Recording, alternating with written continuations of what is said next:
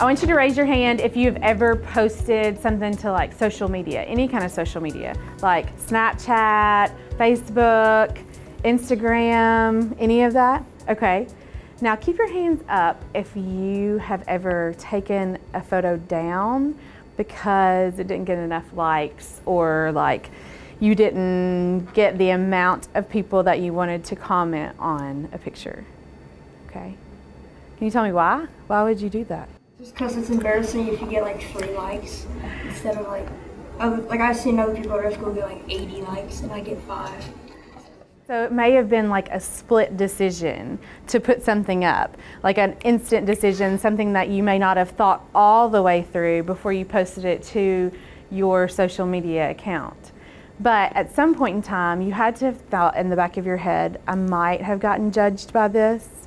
Judgments in our life every day. In my class today, we did a PAWS lesson. PAWS stands for Positive Attitudes Will Succeed. It is our anti-bullying support system groups that we have here at Ellis Middle School. We meet twice a month, and we have the same groups throughout their entire 6th, 7th, and 8th grade year. Do you think that we get judged by the people that are at Ellis? Name me some examples, not names, but types of people that might judge us at Ellis.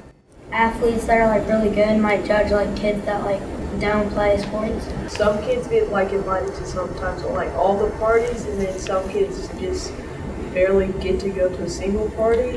And then like those kids, when they go to that party, they feel like left out because no one will like hang out with them. We've all been trained to do the PAWS program. We get the material and curriculum for PAWS through our guidance office, and they make sure that we all have our materials, whether it's worksheets or videos, or sometimes it's manipulatives too, like we use note cards and blocks and rocks and things like that. Just depends on what we're talking about. What sort of prejudice or judgment have you felt in your life, like here at school or at home? Is there anything that you want to share about judgment in your life? Yeah. Justin?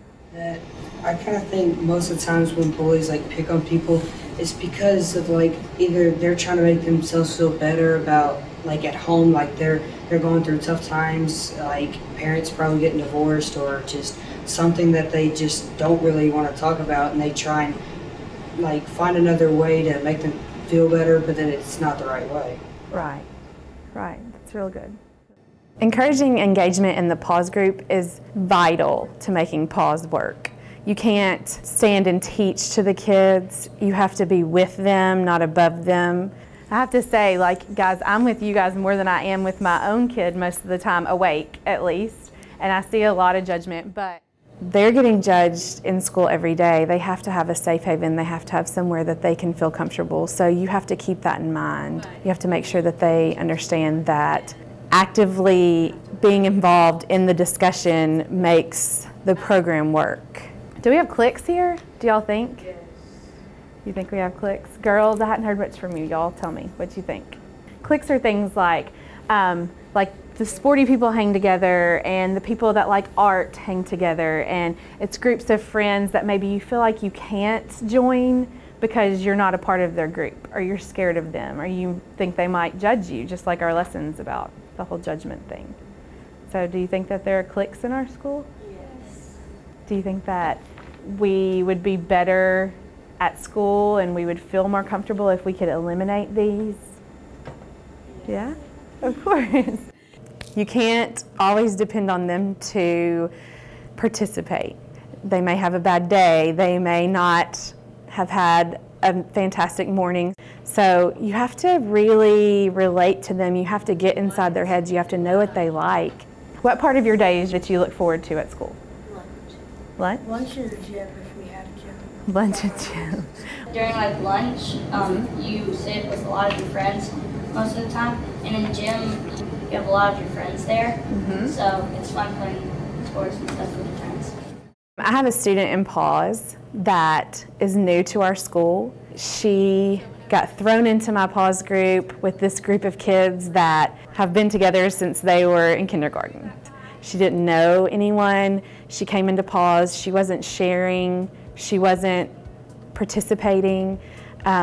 PAWS led other students to kind of adopt her into their group. She sits with them at lunch now. They make sure that she has someone to walk with in the hallway. I know our education is important, but socially in middle school, if kids don't feel accepted and they don't feel like they fit in somewhere, they're not going to succeed, period, no matter how smart they are.